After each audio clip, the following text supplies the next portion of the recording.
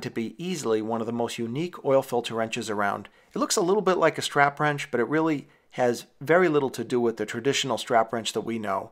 So the point of this video is I want to show you a little bit about the tool, how it works, and give you a demonstration, and then you can decide for yourself if it really is the world's greatest oil filter wrench. But I think you'll be pretty impressed, especially since you've probably never seen one of these before. As we start to take a look at this wrench, you'll see some of the design is unique. The body is made of a very, very heavy-duty plastic. It's designed to be a professional tool. When Facom released this, they did a lot of marketing, and they really didn't intend it for the home mechanic or home garage. So as you can see here, its unique design includes a number of key features. It has a pretty strong grip to hold on to. In addition, it has a stainless steel band on the top, and you can see some other parts as well. So as I go further in this video, I'll give you the actual demonstration and you can learn more about it.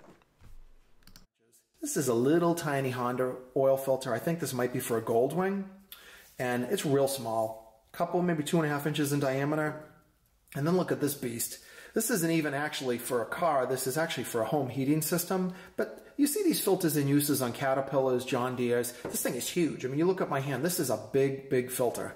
So what's amazing about this tool, and I'm going to set it right in front of these guys, is that this little tiny wrench is going to take off this filter and this one, and I'm going to show you how. So the first thing we're going to do is show you how the action on this works. So there's one mechanical part that you can control, and right here you'll see real close, zoom in on that, you've got a lock icon. I hope you can get a good look at that, and the unlock. So you can switch between the two. Switch it right now to the unlock, and once it's in the unlock position, you can take a hold of this ring, and it's not sharp, it won't cut you or anything. You can pull it out, and look at how big that thing gets. This is so big that I can put this thing on a filter this size, and there's still room to spare. So the way you're supposed to use this, you will place this blade, if you want to call it a blade, it's just a really well-machined grip, on the edge of the filter. And when I flip this switch here, watch what happens. Woohoo! That sounds dangerous. When you want to loosen this guy, you start to push, and watch that action real close. It's got a little bit of a swivel, but then this thing locks. Now obviously, switch this back to unlock. You don't use it at the end like this. You use it near the base. And this is why this filter gets really, really good. So I'll hit the catch. So at this point, you have got on this filter an unbelievable grip. So let's show you on the big filter. This is even better. You get on this big, huge filter. So now my one wrench, I hit this button, and this thing is locked in. So this particular filter, like I said, is from a heating system. These are notorious for sticking because you have them on your heating system for a year or more. They don't lubricate real well around this O-ring, and guys cannot get them off. You end up breaking the mount.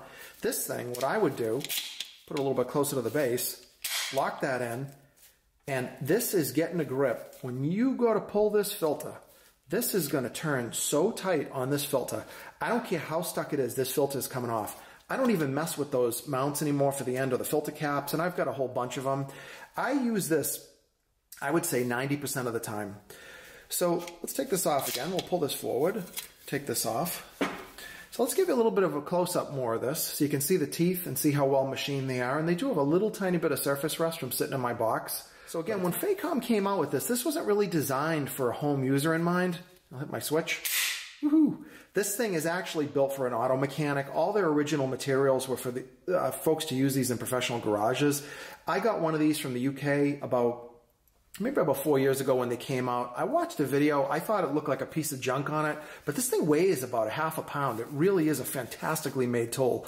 So again, what I like about it is this is going to fit your wrench, your oil filter, I mean, that size, and anything in between. And it's tiny. It's easy to clean. The oil doesn't get all over it. It really is fantastic.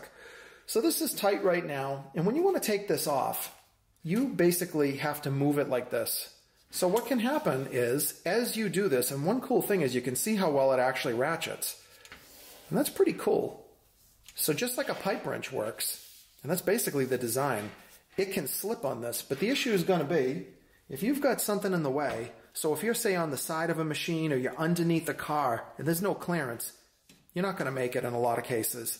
You only need a little bit of room. But again, if you're hitting something like that or you've got tight clearance here, this wrench, unfortunately, is not going to be the world's greatest wrench for you. It really is a unique design that's been around now a number of years. It's an unbelievably well-made tool. And I gotta tell you, once you use it, it's pretty clever and it's so compact that I love this thing because I take it with me if I'm gonna do work out in the yard or in the field. And now I can take off pretty much just about any normal size filter wrench. And with this grip, it's unbelievable the power you have. So it really is the go-to tool for most situations. So I don't know if you agree that it's the world's greatest wrench, but you kind of have to try it for yourself.